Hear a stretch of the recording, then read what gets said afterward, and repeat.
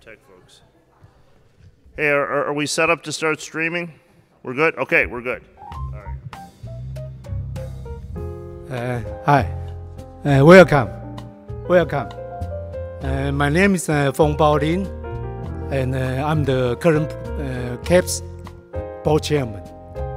And thank you very much to join us under this weather. Okay.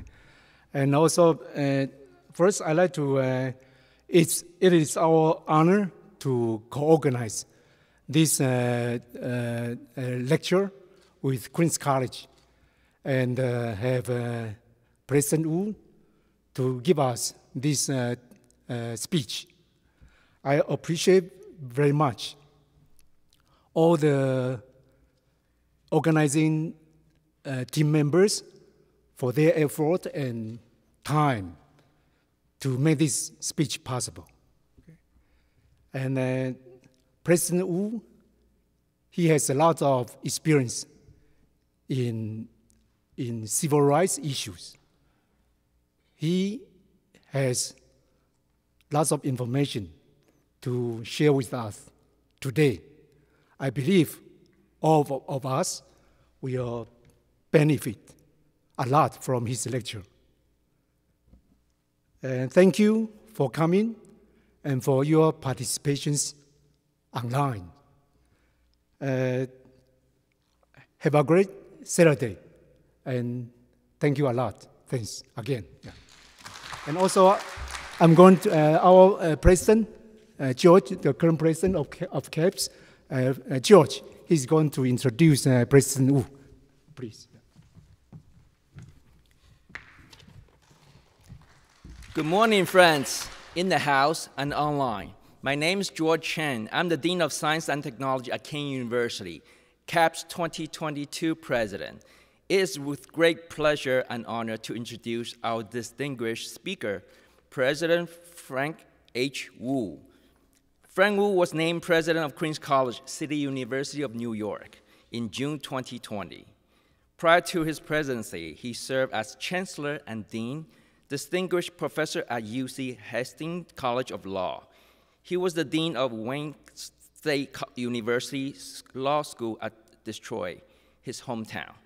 He was a member of faculty for a decade at Howard University, the nation's leading historically black university, where he earned tenure. He was the first Asian American to serve in all these positions that he held. President Wu is a scholar, blogger, commentator to newspapers, journals, and TV programs. Just to name a few of his works, he authored Yellow, Race in America Beyond Black and White. He is the co-author of Race, Rights, and Reparation, Law and the Japanese American Internment, which received the single greatest grant from the Civil Liberty Public Education Fund. He is dedicated to civil engagement and volunteer service. Ladies and gentlemen, let's give a round of applause to our distinguished speaker, President Frank H. Wu.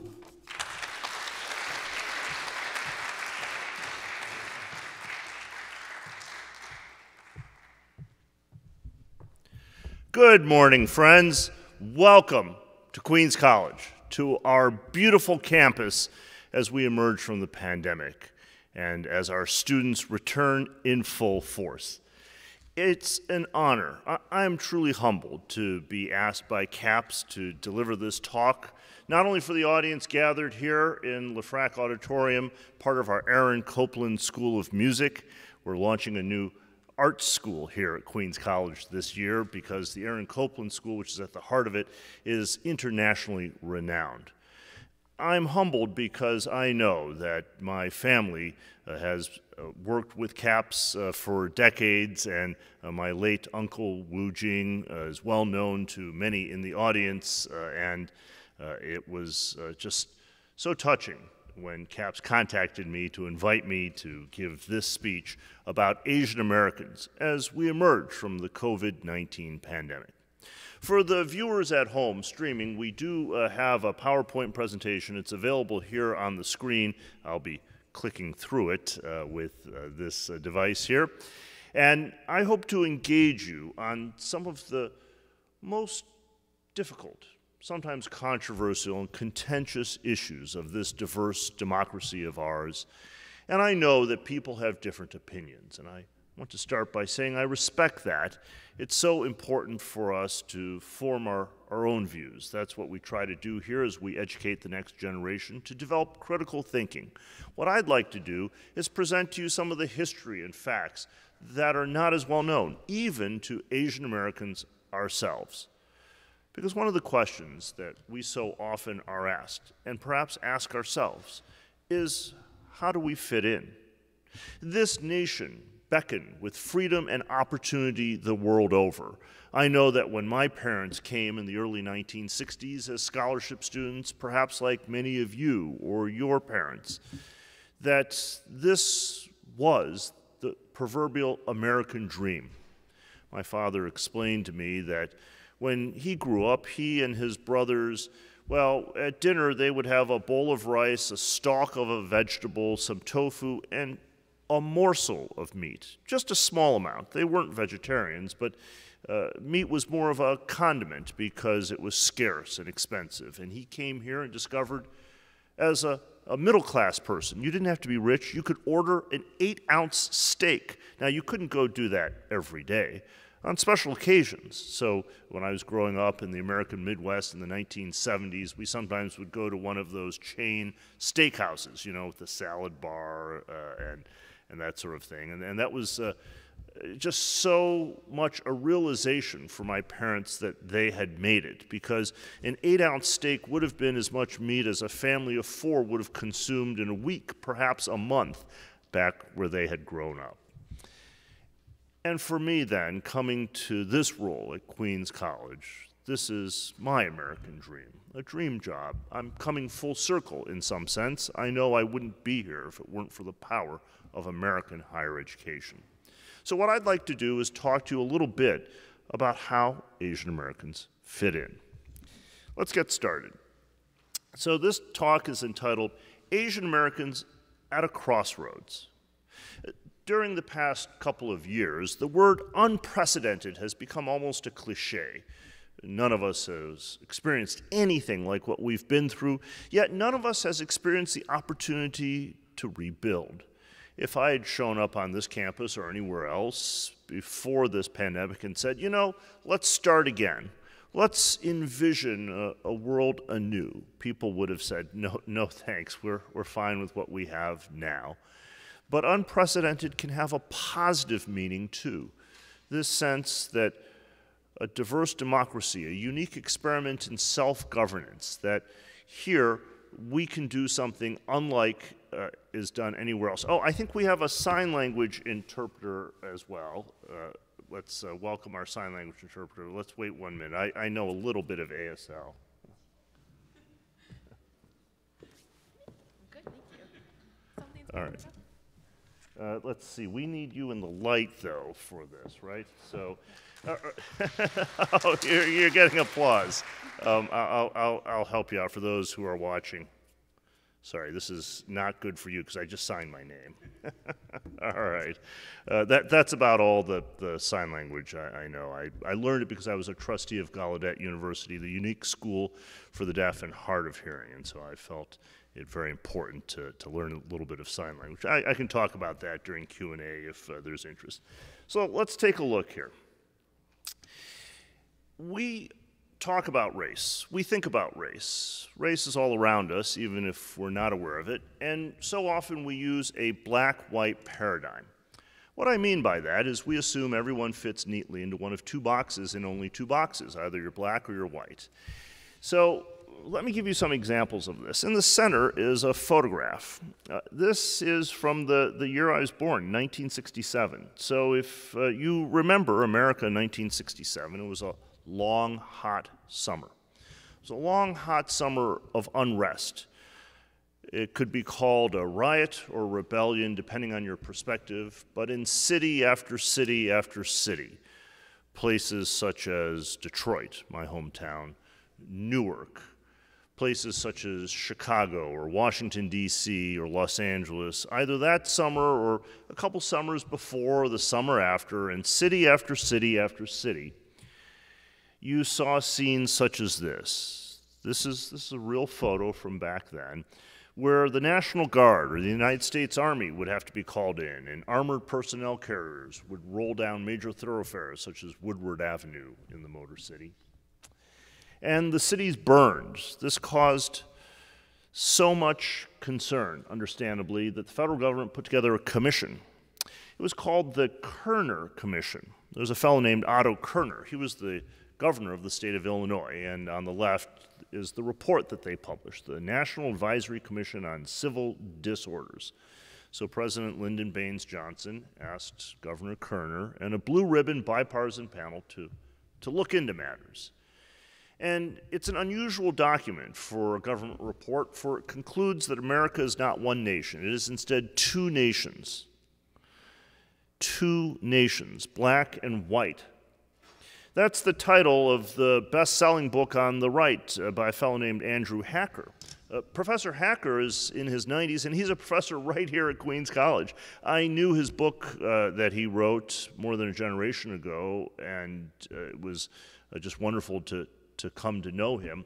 His book is an erudite, thoughtful study of race, and he borrowed his title, Two Nations, from the Kerner Report.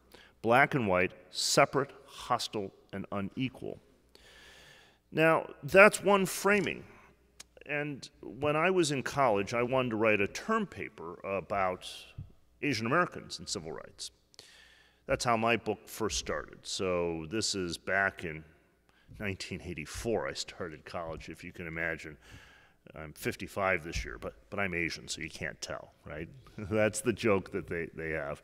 Well, I went to the library and I looked in the card catalog. That's another sign of age, right? People today just Google it. So young people don't remember a card catalog, but there was a room the size of a football field, right, with these cabinets that had these very long drawers you'd pull out, and there'd be a card for every book. Actually, 3 cards. It would be indexed by author, by title, by subject. Well, why am I explaining this to you? Because back then I thought I would research Asian Americans and civil rights. So I went to find a book about Asian Americans and civil rights, and there weren't any.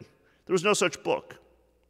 So I thought, wow, maybe I'll read about race. For you see, the book didn't exist. The library that I was working from was at a fancy East Coast university. It was a good research institution. So they weren't missing the book, it just didn't exist. So I gathered dozens of books about race, and I started to look at them. And I realized it didn't matter whether they were old or new, whether they were by liberals or conservatives, thick or thin. Even though the dust jacket to the book said, this is all about race, it covers everything. I would read a few pages, and the author would explain that they were using a black-white paradigm, that they assumed everyone was either black or white. And as I strolled across campus or walked down the sidewalk, I realized the book was wrong. It was just inaccurate, right? It was leaving out people who were Hispanic, or Latinx is the term that we started to use these days, Latino.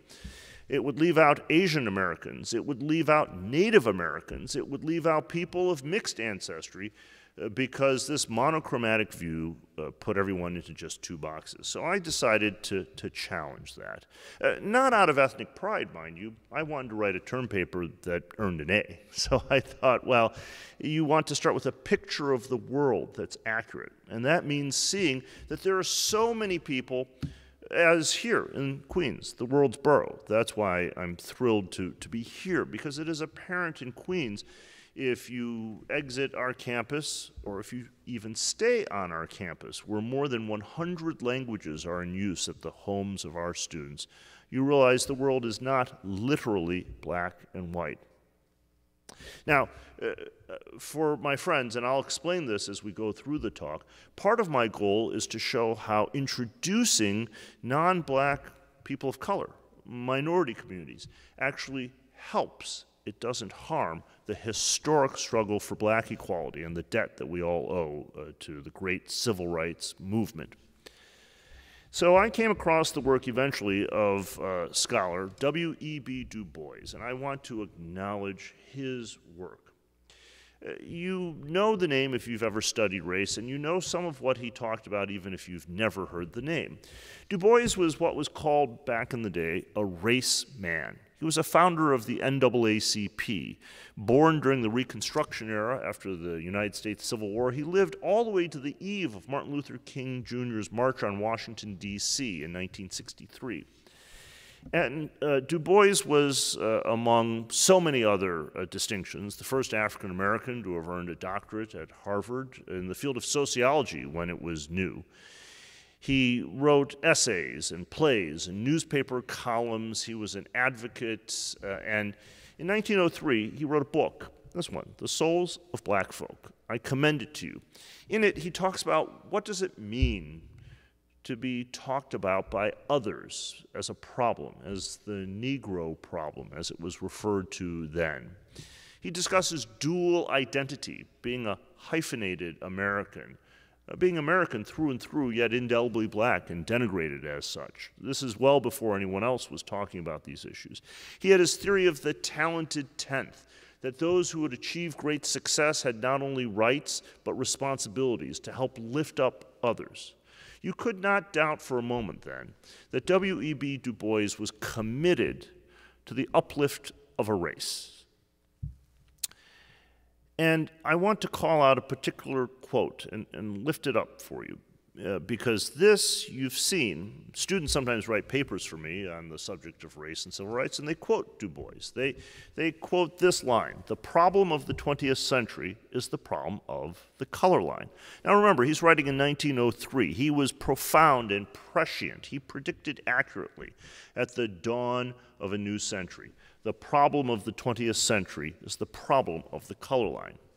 Yet whenever a student turns in a paper to me with that quote, I realize they haven't actually read the essay, because if you go back and find that passage, that's not even half the words in the sentence. Du Bois continues, the relation of the darker to the lighter races of men in Asia and Africa and America and the islands of the sea. Now those words are just as important. Why? Because it shows that Du Bois, as committed, as passionate as he was about advancing the equality of African Americans during a time of Jim Crow de jure racial segregation. He situated that struggle globally, universally. He thought that the problem of the color line had to do with the men of Asia and Africa, the Americas, and the islands of the sea.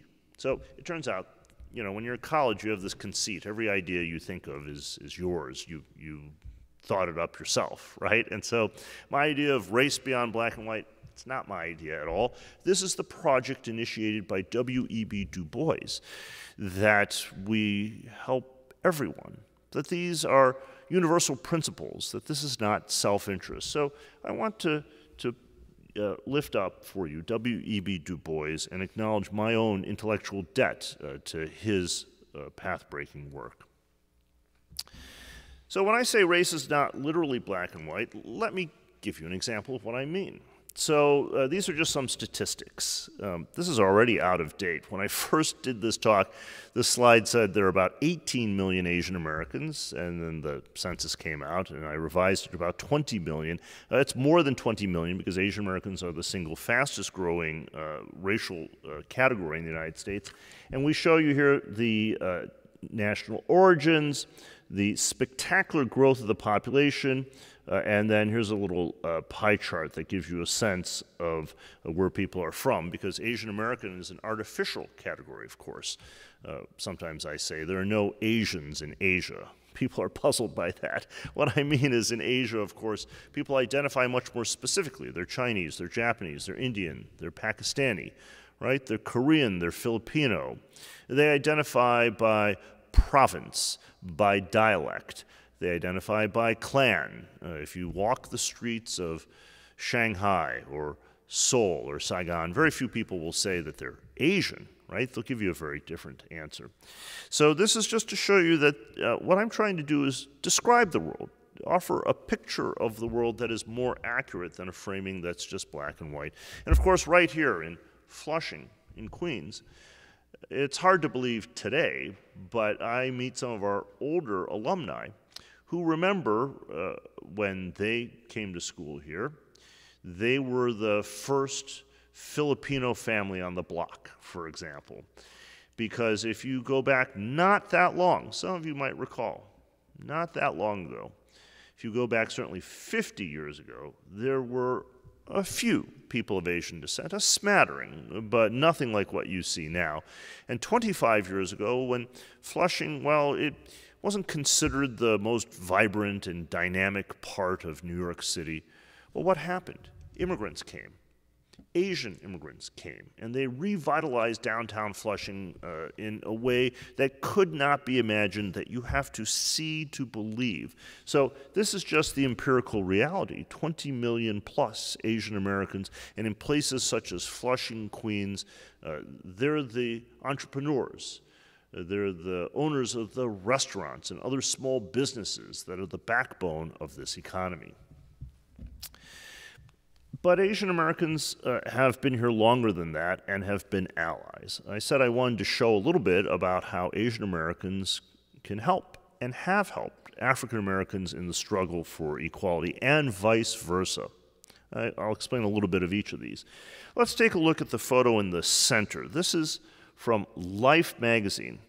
If you remember Life, you know, kids today don't remember Life magazine, so I explain it was like the Instagram of its time period. Right? It was on the major American news magazines, but it used pictures to tell stories. That is Malcolm X. He's been shot. He's been assassinated. The case has been in the news recently, and he's dying. It's 1965. This is the Audubon Ballroom in New York City. Look at this photo with care. Do you see this woman just above him, cradling his head? She's not some random passerby. No, that's Yuri Kochiyama, one of his closest confidants and associates. She's Japanese American. She was a homemaker who was inspired by reading about Malcolm X and what he was doing, and she joined him. Here she is later in life, giving the Black Power salute. So that's just one example. Let's turn to this image here. in the lower right. That's the Japanese American Citizens League, founded in 1929. Well, they're holding a banner and they're dressed in their Sunday best because they're about to go off to march with Dr. King. The JACL had an internal debate about whether to join Dr. King there under the hot sun in D.C., where he delivered his famous I Have a Dream speech, and they decided they had to be there. And this is the photographic proof of their delegation prepared to head off. Over here, we have Grace Lee Boggs and her husband James Boggs, radical labor leaders. Grace Boggs made it to her 100th birthday. They organized workers in Detroit, my hometown. This is just an example. I said I wanted to mention, too, how Asian immigrants owe a debt to African Americans. Well, you know, during the presidency of Lyndon Baines Johnson, that's the Great Society era, when America was confident, it was optimistic, despite the assassination of John F. Kennedy. President Johnson, vice president, assumed the presidency and passed bill after bill after bill that made America what it is today. If you visit his presidential library in Austin, Texas, it's so impressive. On the first floor are all the pieces of legislation that he shepherded through and the fountain pens used to sign those bills. Well, among the most important, were the 1964 Civil Rights Act, which made real the equality that we take for granted, that you cannot discriminate against people on the basis of their race or their national origin or their religion. And then the 1965 Immigration Act. That's the one that finally eliminated the racial restrictions that kept people who look like so many of us in this auditorium from ever coming. Those two pieces of legislation are related. They come from the same spirit that President Kennedy, before President Johnson, had spoken of. They're part of a sense that America, as great as it is, has more work to do to live up to its ideals. And so the 64 Civil Rights Act made possible the 65 Immigration Act. So without the advocacy by African Americans and without the desire to ensure equality for African Americans primarily, but for all peoples through that legislation, Asian immigrants wouldn't even have been allowed to come. So this allyship is reciprocal. Take a look at this photo. This is as Dr. Martin Luther King prepares to march in Selma. And look at what he's wearing. That's a lei. Other than the nun, all of the folks whose arms are linked here in the front have fresh Hawaiian leis. Now, this is remarkable. Why? Because remember, Hawaii had entered the Union only in 1959. This is before easy jet travel. There's no such thing as overnight delivery. So to get Hawaiian leis from Hawaii to the Deep South and for them to reach Dr. King, that was no easy feat. It was done by a fellow member of the cloth, an Asian American clergyman who wanted to show solidarity. And Dr. King and his delegation, they all put on these leis. So these are some photos that show that back in the day, in that storied era, when the great civil rights advances were made against violent backlash and massive resistance, that African Americans and Asian Americans worked together. There's so many parts of history that people don't talk about. The Oxnard beet strike, we don't have time to talk about that. You can Google it. But if you look at this history, Asian Americans were there, and Asian Americans worked with African Americans, Latinos, and others. In fact, Asian Americans go back to the very uniting of the nation. So in many history textbooks these days, there's a line that says the Transcontinental Railroad, the western half of it, was built by Chinese immigrants, 10 to 15,000 men. And people may know that, but they don't know much else. Let me explain a little bit about why this is so important. So the Civil War had just concluded. And historians will tell you, you can just look at the grammar And you can tell the United States was not united. Do you know why? The United States back then was referred to as a plural. So if you're going to talk about how beautiful the land was, you would have said the United States are beautiful, which to the modern ear, that sounds a little funny because now the United States is a singular. We would say the United States is beautiful. It's a beautiful nation. But back then, because the nation was so divided, it was spoken of in the plural, right? And if you wanted to travel from New York City, Boston, or Philadelphia to San Francisco or Los Angeles. Now remember, San Francisco and Los Angeles were frontier towns then, but if you wanted to go there or Portland or Seattle, you faced a perilous overland journey of weeks, not just days, weeks. Or you had to sail for weeks or months, right? So the United States was not united, and there was this idea of manifest destiny. Now I know, and I have in quotes here, many are quite critical. Manifest destiny was the idea that white Christian European settlers would exercise dominion over this continent. But let's return to how Asian Americans were involved, because if it weren't for the Chinese laborers, the Transcontinental Railroad wouldn't have been built. It wouldn't have succeeded. It was the largest infrastructure project of its time. It was speculative. People didn't think it could be done. But there were crews working from the East Coast westward and the West Coast eastward. They met at a desolate place called Promontory Point, Utah. You can still go out there. It's still a desolate place. And they drove the Golden Spikes. So this photo in the center, this black and white photo, it's a fascinating photo. It's one of a whole set of images. If you were an educated person back then, you would have known this photo. This was the completion of the Transcontinental Railroad. It's the Golden Spike ceremony. Festive. It's a party. It's raucous. The railroad barons, sometimes called the robber barons, those four, made a fortune, and they shook hands. The locomotives came together, and the United States was one. Well, you know, this photo, now I know even on this screen it's not that big, but you can look it up, or any of the photos from that period. And here's something very interesting about that party. Now remember, the entire western half, 90% or more of the workforce was of Chinese descent. They were lowered in these wicker baskets and blasted their way through sheer granite rock face. They lost life and limb. That's where that insulting phrase, a Chinaman's chance, comes from, right? Meaning very low odds of success. Why? Because sometimes these men who had dynamite, a new technology, highly volatile, weren't lifted up by their compatriots up at the top fast enough, and the explosion would go off and they would die. Well, so they sacrificed. They built the western half, but in this photo, they're not there. This is symbolic exclusion, which leads to literal exclusion. You can blow up this photo however big. You won't find a single Asian face. And you can blow up all the photos from that series. There aren't any Asian people, though they built the whole western half. So you can see right here this documentation of what was thought of the Asian immigrants. They were an expendable workforce. Well, you know, there's a fellow named Corky Lee. Very sadly, he passed away during the COVID-19 pandemic. Corky was a Queens College alum.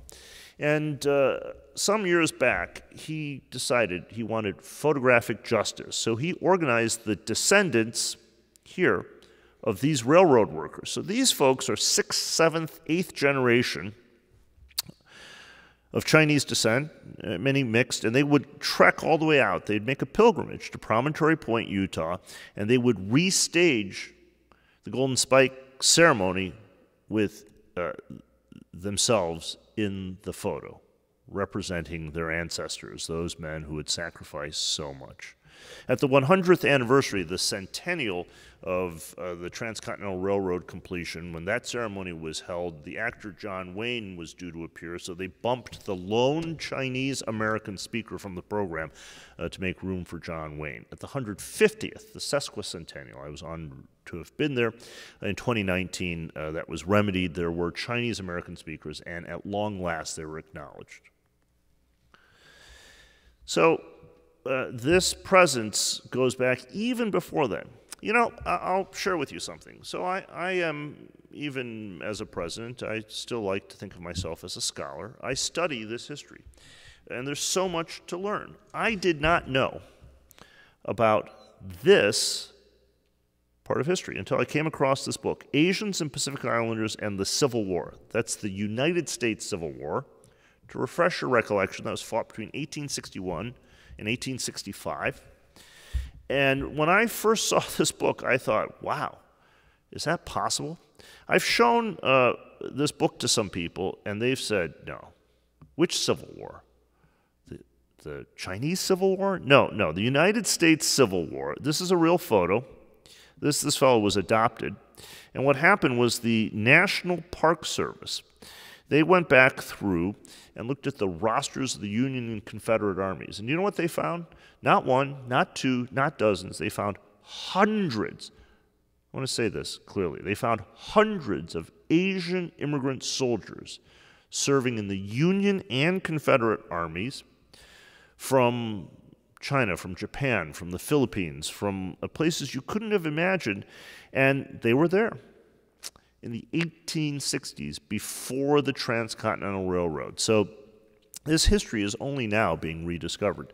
Yet they were driven out. This is one of 3 books written about this time period. Entire towns were burned down. This is Rock Springs, Wyoming. There was arson, there was shooting, there was lynching.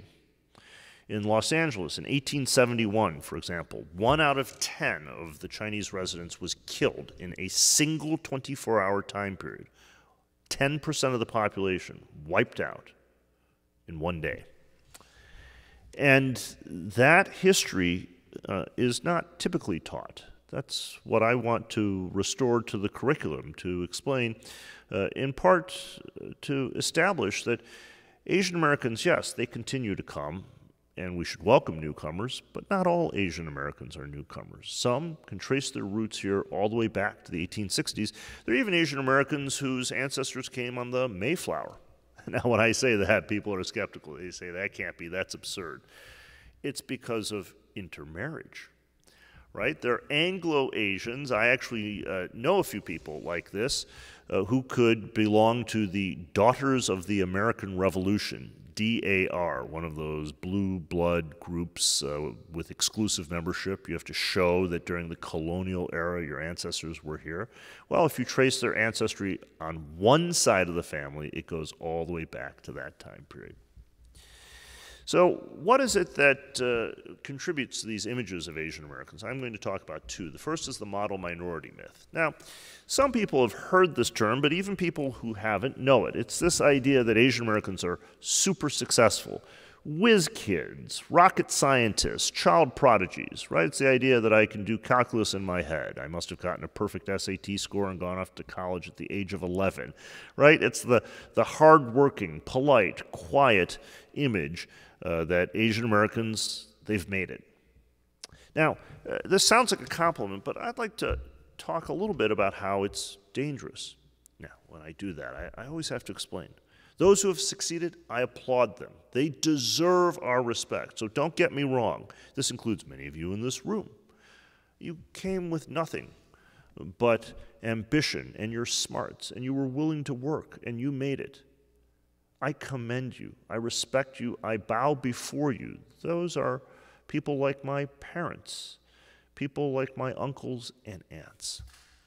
Yet, I wonder about this image, the image that all Asians have made it. And I'm going to explain why I'm a little bit troubled by it.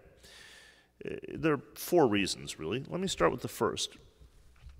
Sometimes people say, why can't you just accept a compliment? You know, why can't you just accept when people say, oh, you Asians, you're good at math and science, right? I'm not particularly good at math and science. That's why I had to become a lawyer, right?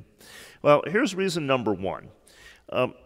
People don't know this, but income equality among Asian Americans is astonishing. Asian American income equality is greater than for any other racial group, including blacks. Now, how can that be? Well, some of you are trained and have a statistical background or social science background. It's because Asian immigration to the United States fits a bimodal curve. Now, you might think, what is a bimodal curve? Really easy. It's a camel with 2 humps, not a camel with 1. So, what does this depict? This depicts socioeconomic status, all right? This is just an abstract image, right? So what do you have? You have, yes, high net worth folks, ultra high net worth folks, right? We read about them in the New York Times on the society page. They arrive with $10 million cash and buy a condominium right downtown. They're even building condos like that in Flushing, right? They're transnational elite. They're folks who are investors, right? They're sending their sons and daughters here and so on, as well as people who are middle class, right? Maybe they don't have a lot of money, but they have human capital. They already have an MD or PhD, right? But they can earn much more money here. That's how you get a green card with those skills. What's the other hump? Well, folks we don't talk about. They're the people who are on the Golden Venture. Remember that? A generation ago, that's the ship that was being brought by the snakehead smuggling operations that ran aground. They're undocumented. They're rideshare drivers. They work at the all-you-can-eat seafood buffet. These folks are, of course, cousins, distant cousins perhaps, right? But cousins, right? Maybe from neighboring provinces. So when we talk about Asian Americans as the model minority, what we do is we leave out this entire part of the population. We focus just on those who are well-to-do. And we don't realize that this is brain drain. It's selective migration, right? Even now, it's difficult to get from Asia to the United States. And so people who look at this will tell you that immigrants tend to be different than their family members they left behind, right? Let me praise you. You tend to be more ambitious. That's how you got here, right? Some biologists have even studied this, and this is less true now since you can get on an airplane, but it used to be that immigrants generally were healthier. They were bigger. Why? Because they had to make it from inland to a coastal city, to a port, to sail, and that was arduous. Some people didn't survive. So immigrants in general are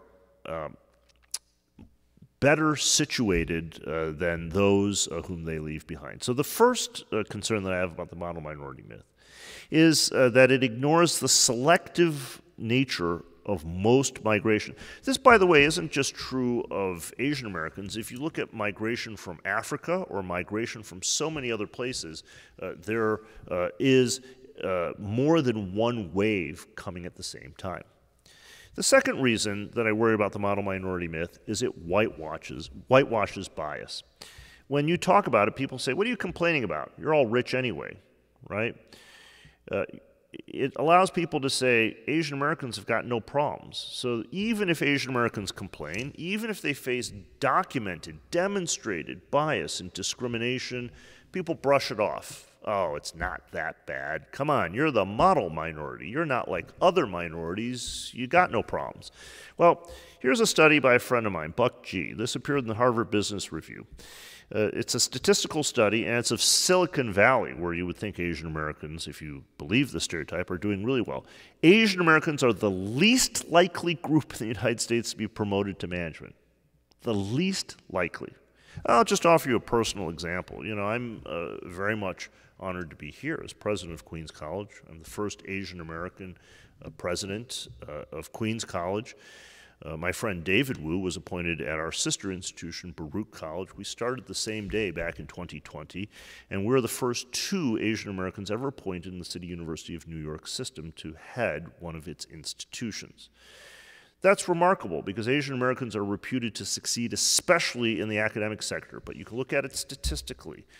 At every level from dean up, Asian Americans are underrepresented, not overrepresented. There are fewer Asian American deans, provosts, presidents, chancellors, and board members than you would expect. Yet what happens when you talk about the bamboo ceiling, as some have called it? People say, yeah, you're all rich. It's a crazy rich Asians image. So that's the second concern that I have about this model minority myth. The third is that it ratchets up racial resentment, that the model minority myth is actually a cause of anger, right? Think of it this way. You know, when I was a kid growing up, my parents sometimes would, well, they would compare me to the kids of their friends. And they'd say, why can't you be more like Johnny? And that would just make me resentful and want to go punch Johnny in the nose, which I think is a normal human reaction. What do you think people, not just other people of color, but whites think when they read that Asian Americans are earning more money, are succeeding, are doing better, are taking over, are overrepresented on college campuses? It leads to this idea, as Ronald Takaki once said, we're punished for our virtues rather than our vices. Well, let me give you some specific examples. This is a pamphlet. It's written by a fellow named Samuel Gompers, published in 1902, this version. It was published repeatedly by the Asiatic Exclusion League. This is before the internet, it's before television, it's before radio. This is back when if you wanted to get your point across, you stood on a street corner, you gave a speech, you handed out a pamphlet. What's this about? It says, Meat versus Rice, American Manhood Against Asiatic Cooleyism. This book, it's a short book, you can get it online, you can read it for yourself. It argues, it has a preposterous argument, but it's a metaphor. It argues that white people have to eat meat, Asians can subsist on rice, and that's unfair because meat costs more than rice. But the more general point that Gompers, who was a progressive, respected labor leader, that he wanted to make is Asians work hard. Now, that's the model minority myth. You're so hardworking. But what's another way to describe hardworking? Unfair competition, right? So what Gompers was saying, they work too hard. Every aspect of the model minority myth can be turned on its head. To be good at math and science, what's that mean? You have no people skills. You can't be a leader, right? To be polite, what does that mean? It means you're submissive, you're docile, right? You can be taken advantage of. So my fear about the model minority myth is it makes people, such as this UCLA student, this is as social media was just taking off, she posted a video about how all the Asians were taking over, right? It's the yellow peril image that Asians are too successful. So that's the third concern I have about the model minority myth, that it leads to this sense that Asian Americans are too hardworking, that whites can't win against Asian Americans, and that's a problem. The fourth concern, though, is it's false flattery. Sometimes it's not about Asian Americans at all. It's about other people of color. It's a way to say to African Americans and Asian Americans, look at the Asians. They're good immigrants. They're good minorities. They made it. Why can't you? Using us as pawns with a comparison that isn't appropriate, that ignores the different group histories and the different stereotypes. So those are the concerns that I have about the model minority myth. Again, let me repeat. It is wonderful that Asian Americans have succeeded. And I commend all those Asian Americans who are hardworking. I just worry that when it's turned into a racial generalization, especially when it's used for the sake of comparison, that it ignores the selective nature of migration, that it whitewashes bias, that it generates racial resentment, and that it's used in an invidious manner to divide rather than unite. There's another image of Asian Americans, though. It's the perpetual foreigner syndrome. This is exemplified by the question, where are you really from? Now, again, as a lawyer, I always have a caveat or disclaimer with everything that I have to say. There's nothing wrong with asking people where you're from. I'm proud of where I'm from, right? And we ask people all the time. You're at a cocktail party, you meet a friend of a friend. It's an icebreaker. Where are you from, right? It's a way that we situate people. And yet, when I say I'm from Detroit, people sometimes are puzzled. They furrow their brows. They say, no, that's not what I mean. I mean, where are you really from? And the addition of that one word speaks volumes. It says I'm a liar. It says I can't be an American. I can't define who I am. We don't run around asking everyone where they're really from, right? Try it sometime. Ask a native-born white American, and where are you really from? And people get flustered. They say, well, I just told you, right? I'm from Iowa. They take for granted that they are able to define their own identity. There's nothing wrong with saying you're from China or Taiwan. My parents were born in China. They grew up in Taiwan. And that's how they would answer the question. But if when a stranger accosts me and says, where are you really from? Say, finally, I confess China. Sometimes they say, oh, I thought so. Mm-hmm. And that's the end of the conversation, right? Or sometimes they want to connect not to me, but to an image they have in their heads. They say, oh, you know, I had a really good meal at a Chinese restaurant just last week. As if I should say, oh, thanks, I'll let the chef know the next time all of us Chinese folks get together. Or they want to tell me how they visited the Great Wall last year. They have in their head an image that I'm not an American. I can't be. That my heart belongs elsewhere. I might be a spy, a sleeper agent, someone carrying the COVID-19 virus, right? I'm going to show you how this isn't just about innocent questions. Now, there's also nothing wrong with being from someplace else. That's what we celebrate. This book is about how many European immigrants of a century ago migrated back and forth, round-trip to America. They went back. This book by Charlotte Brooks, she teaches over at Baruch, part of the City University of New York, is about how Chinese Americans of a couple generations ago, born in the United States, faced such bias and discrimination, they left. Though they were American through and through, even New Yorkers, they just couldn't take it, and they sought their fortune overseas. So during the pandemic, we saw so much of this violence. Maybe you should go back to China, where you belong, right? And I'll talk a little bit more about that as we turn to contemporary events. The most obvious example of how this affects people is the internment of Japanese Americans, the incarceration, the imprisonment. 120,000 individuals, 2/3 of them native-born citizens of the United States, native-born, such as these kids pledging allegiance, such as this family. Or take a look at this fellow. He's being led away by military police. He put on his uniform. That's a United States military uniform. He actually outranks these fellows. And he fought for the United States in World War I, or what would be called the Great War. And as a result, under special legislation, he could have naturalized if he wasn't born in the United States. Those who served in the United States military, who were veterans, could become citizens, even though there was a racial bar that applied to Asians.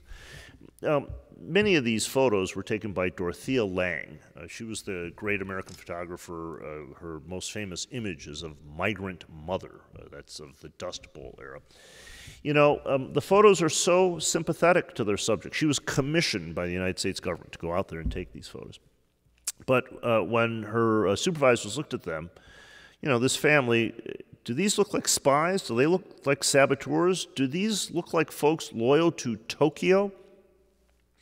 Or the people who perpetrated the Pearl Harbor attack of December 7th, 1941? Well, they look like them in the sense of color of skin, texture of hair, the shape of their eyes.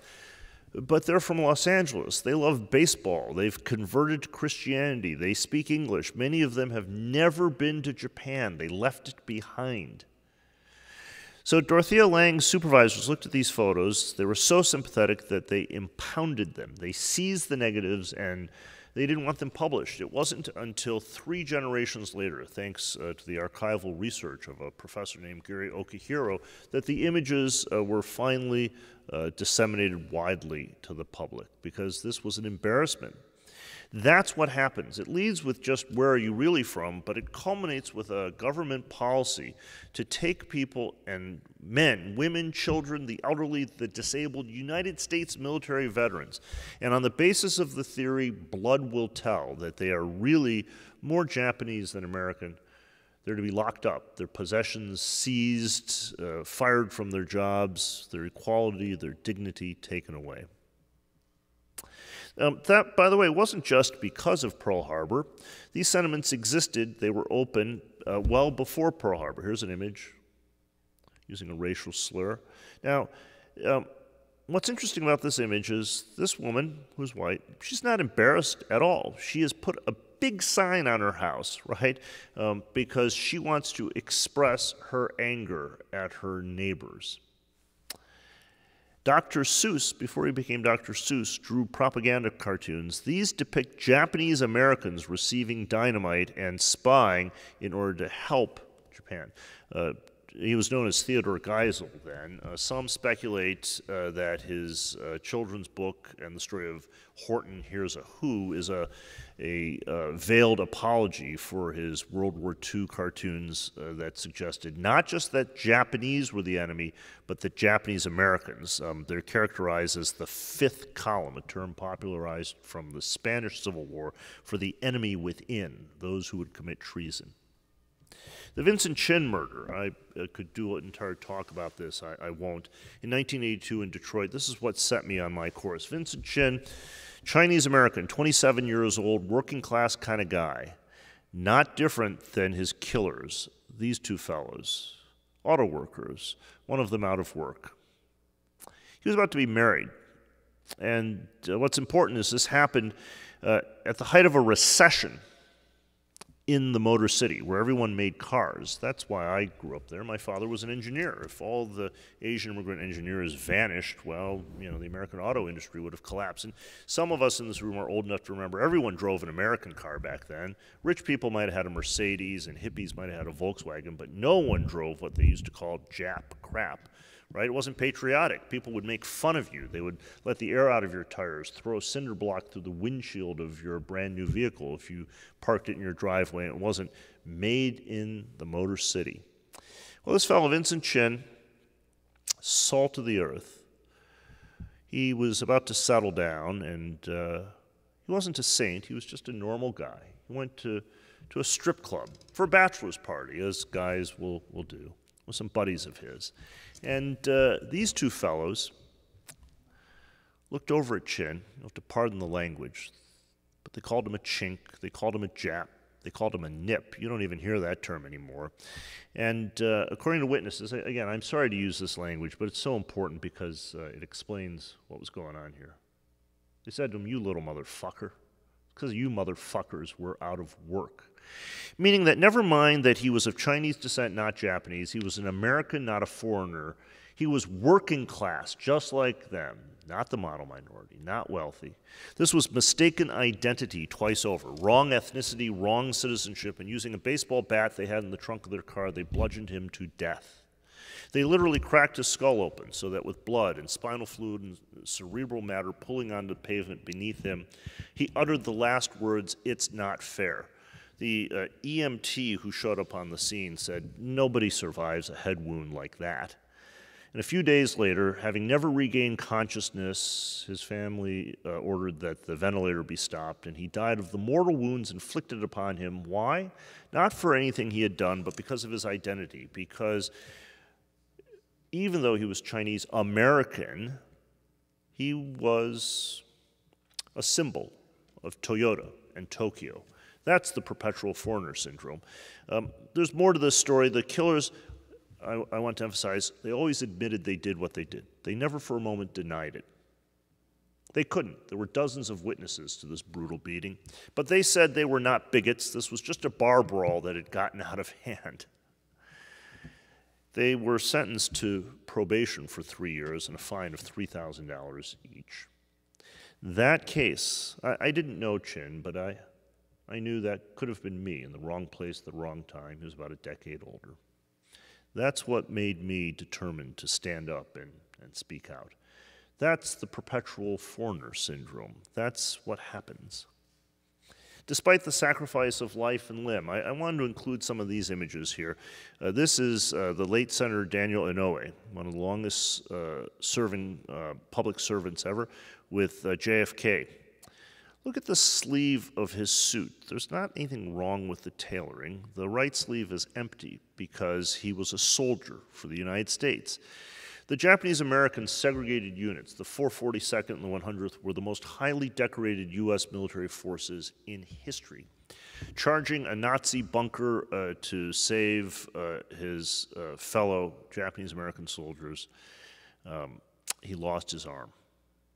These are the Filipino veterans who were promised citizenship for themselves and their families. They're receiving the Congressional Gold Medal. They had to fight for decades in order for the promise to be realized. There were Asian American women. This is one of two Asian American aviators in the Army Air Force during World War II.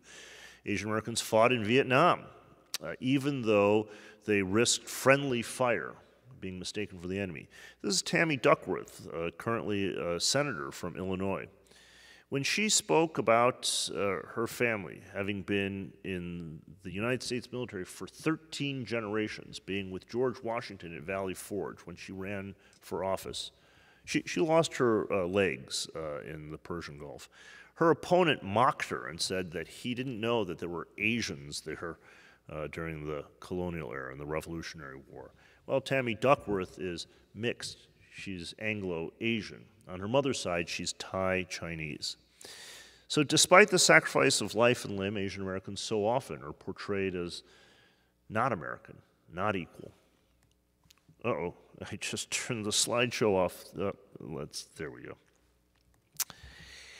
I now want to talk a little bit about diversity within diversity. It's so important to acknowledge this. South Asians, Pacific Islanders, Southeast Asian refugees, and I don't do nearly enough in this talk, and I apologize for that, to talk about how Asian American has been constructed. Sometimes people say, well, it's an artificial identity, and I agree, in the best sense. It's a way to build bridges. Because it isn't just that there aren't Asians in Asia. The people in Asia fought total wars against one another just a couple generations ago. There is no love lost among them. They don't like one another. They're prejudiced against one another.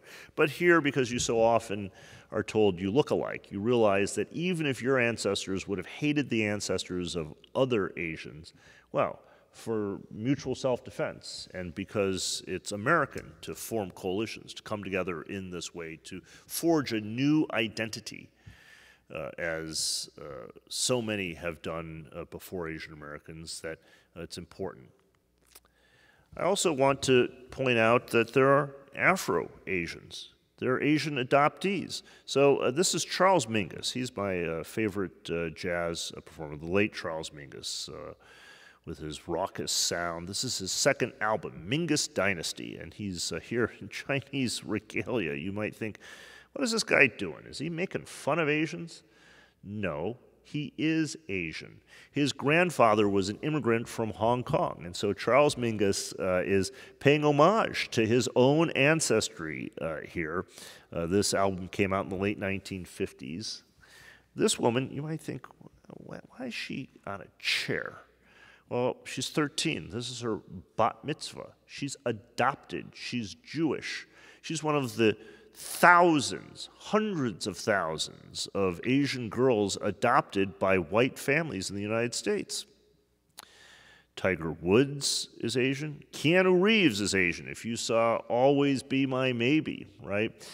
Ali Wong, when casting that movie, said it was so important to her that all the male leads be Asian, and Keanu Reeves is indeed Anglo-Asian.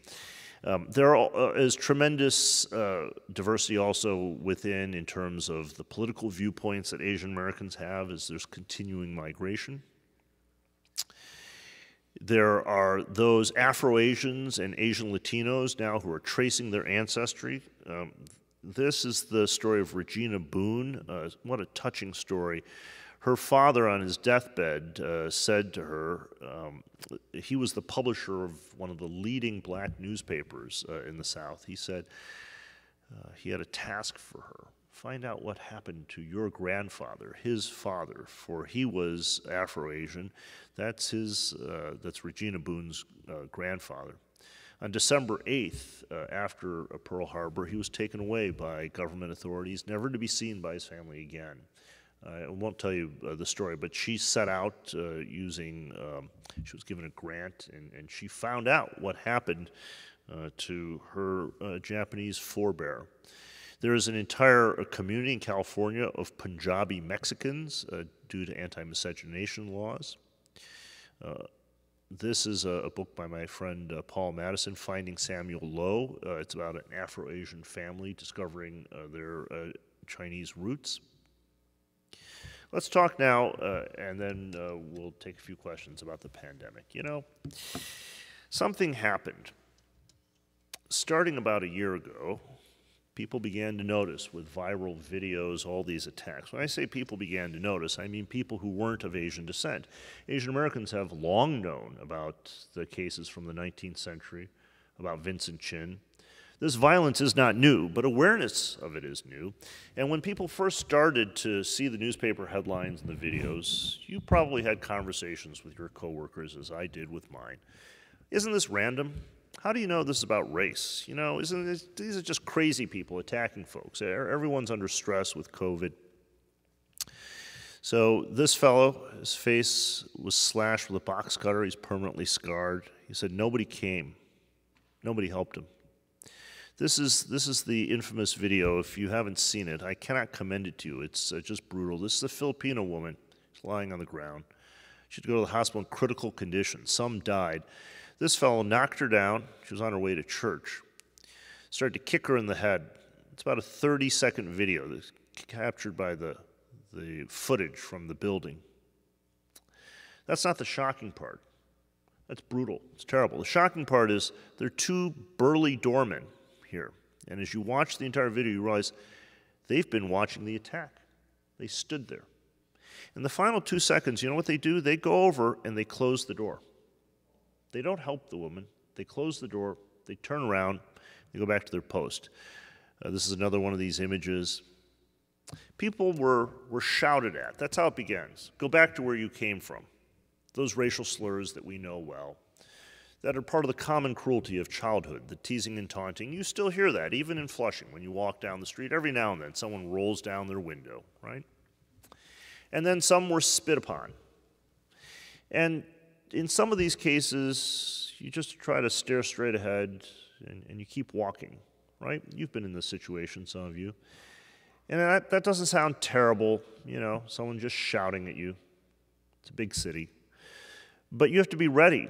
And unless you've been in that situation, you don't quite have a sense. You always have to be ready. That's not going to stop there. That's going to lead to someone not just shoving you, but shoving you, an elderly woman, down to the ground so hard that your bones are broken, kicking you in the head, stabbing you, shooting you, as in Atlanta, where 6 of the 8 victims were Asian women, killing you, shoving you onto the tracks of a subway with an oncoming train so that you were crushed, following you to your apartment, stabbing you to death, case after case after case, not properly investigated, not prosecuted. And yes, this gentleman committing the act, he was disturbed. But these 2 other gentlemen, the witnesses, the doormen, they were not. And that's what's tragic about this. Yes, in one case, maybe it's random, but you start to see a pattern. You realize, no, this actually is also racial. They can't all be random. If you are statistically inclined, if you just did the numbers, this can't be random. There wouldn't be this many attacks, and we've seen the surge leading the way along with anti-Semitism, leading the way not in a good sense. In hate crimes in New York City are the hate crimes against Asian Americans. And gender is a part of this too. The sexualization of Asian women. This is the little angry Asian girl. She's a little bit potty-mouthed, I'm afraid, but this is her phrase, that sometimes I just get so angry.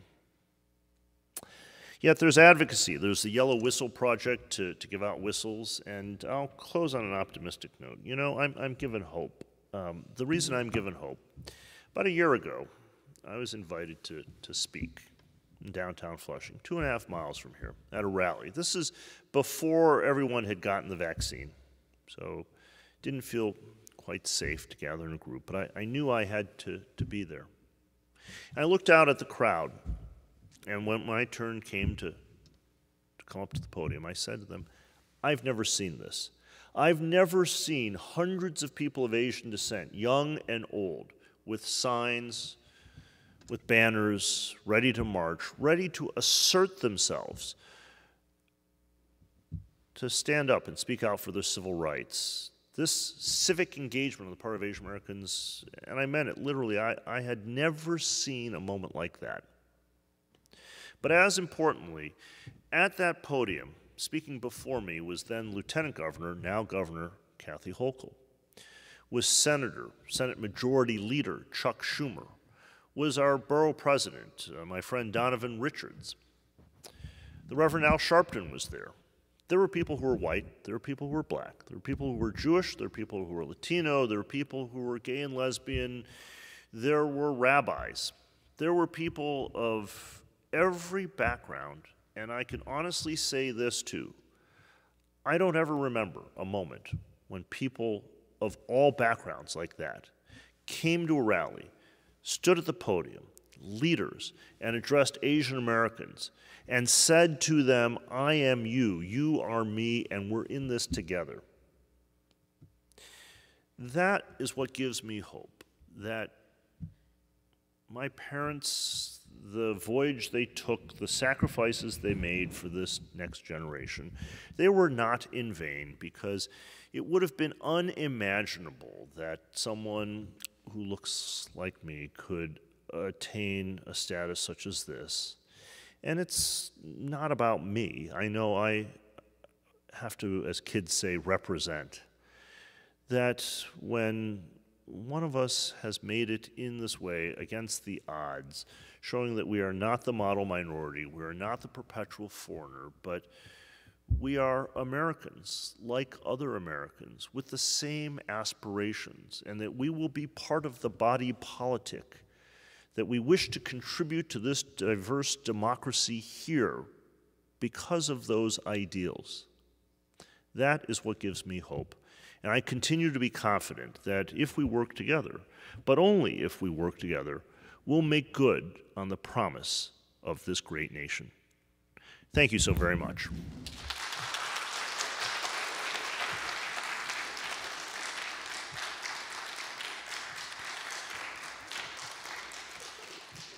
I did receive a few questions in advance. I think that I've addressed them. I tried to work them into the talk. I'm happy to take a question or two from the audience here, and thank you for coming out here to beautiful Queens College on a rainy, dreary, icy day. I know it wasn't easy to get here, but I hope we've made it worthwhile. That to participate, to come to events, and I know we're only now just emerging and feel comfortable coming back out and gathering crowds with people.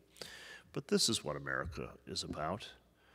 People mixing and mingling with people who don't look like them, whose ancestors came from different shores, but we know that here we have common cause. Doesn't matter what ship you came on, we're all in the same boat together now, right? I know I'm borrowing that phrase. So let's see if there's a question or two from the audience, and then for those of us gathered here, I know thanks to CAAPS, there'll be a reception. Allow me to thank our wonderful IT team. Boy, you've worked so hard through the pandemic. My Chief of Staff, Megan Morwilk, who I'm thrilled has joined me, and who has two girls adopted from China, and Sylvia Hernandez, who works so closely with her and with CAAPS to put on this event. Let's see if there's just a question or two from the audience. George, would you like to ask a question? Sure. With the current conflict between Ukraine and Russia, and China is siding with one of the two, what do you think the effect would be would have in the Asian community or the Chinese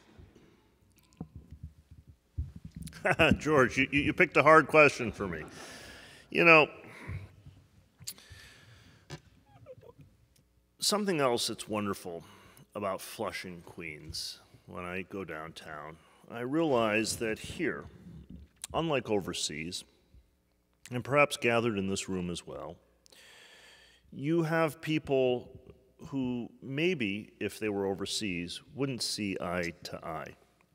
You know, I talked a little bit about diversity within diversity, and if you're not of Asian descent, or if you're not of Chinese descent, you might not be aware of all the nuances based on, for example, whether you're Mandarin speaking or Cantonese speaking, whether you trace your roots to mainland China or Taiwan or Hong Kong. But one of the aspects of Flushing, Queens, and it stands in for all of New York City and this nation, is that there are people who fly different flags in Flushing, and yet they get along. Their businesses are side by side, their homes are side by side, they're co-workers, they are neighbors. And so in the United States, in America, we become Americans, we become New Yorkers. And my hope is that with global conflict, with the ascent of Asia and China in particular, you know, China is characterized as a direct strategic competitor to the United States. Thoughtful, serious people write books about whether the United States and China will go to war. And so it would not surprise me if people were to say to me, which side would you be on? And I will be as clear as I possibly can be. I'm an American through and through. I was born on these shores. This is my nation. This is my homeland. This is the only nation I could imagine being loyal to. So as there is global conflict, I hope that Asian Americans will be recognized as Americans. And yet I am respectful that not everyone shares my view, that there are those who may have stronger ties overseas, and that's okay. And sometimes it's even within a single family, right? I have cousins in Taiwan. And as a result of everything that happened in 1949, my cousins in Taiwan, they have cousins who have cousins in mainland China, but I asked my father once, you know, we must have some cousins in mainland China. And he said to me, well, you know, he was in touch with a cousin older than him who was still in touch with those cousins, but they lost touch, so we don't have any cousins there anymore, at least not ones that our family is in touch with. Some of you may know what I'm talking about, may have families like that too. So, George, my answer is, I hope that, like other thoughtful Americans, will recognize, and I put out a statement about this as soon as Russia invaded the Ukraine, that we live in perilous times and we stand with the people of the Ukraine and with our students and faculty and staff, some of whom came as refugees and some of whom are very deeply personally affected because they have cousins there, and this was an unprovoked invasion. As president of Queens College, I don't issue foreign policy statements. We don't have a foreign policy stand, but I care deeply about all here who are stakeholders, who are part of this community, and I know that there are many of Ukrainian background. And even if you're not of Ukrainian background, when you look at the events unfolding and you think about the provocations in the world and what might happen, it makes me all the more grateful that I live in a democracy. It makes me all the more grateful that I live in a society that is diverse, that yes, I know we have our differences, we have problems that remain to be addressed, but we have a set of commitments, and that too the pandemic has made clear, that when I wear a face mask, yes, I'm protecting myself, but I'm protecting you as well, and vice versa. You wear a face mask for yourself and for me. When I get a vaccination, it's not for me alone, it's for my wife, it's for everyone we care about. And so much of what's happening in the world, whether it's climate change or whatever else, no one of us is going to be able to fix that problem. It takes collective action because it's a collective issue. So what's great about this nation is, as a diverse democracy, we know we depend on one another. And that's why we came. We've turned ourselves into New Yorkers and Americans while remembering our heritage, maintaining the language and faith in so many instances. So thank you again so very much for joining us here at Queens College, and many thanks to CAAPS. We'll be adjourning for a reception in the atrium. Thank you so much.